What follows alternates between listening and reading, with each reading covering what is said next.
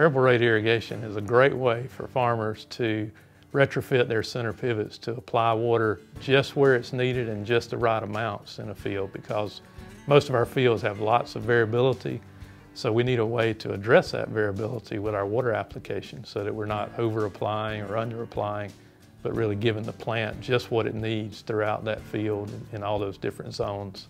We all know that fields have variability in their soil. So if you look at an aerial photograph of a field, you'll see different colors, you'll see different elevations, and all these things drive the water needs of the plants in the field. So a sandier part of the field will dry out more frequently than a part of the field that has heavier soils.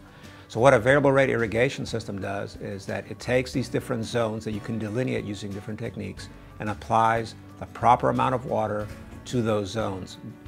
An irrigation management zone is basically a zone that we have developed or delineated based on a layer of data that we've collected from that field. That layer of data could be yield data, it could be field history, it could be elevation, it could be soil texture, soil type, anything of the such that we've combined together to create differences in that field. The management zone is an identified difference that is going to be different from the zone next to it.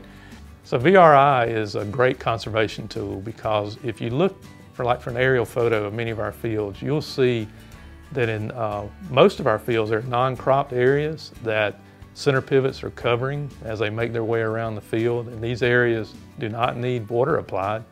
As a matter of fact, if you apply water, you're really exacerbating problems like weed growth or wild vines and trees in those areas that just require more maintenance.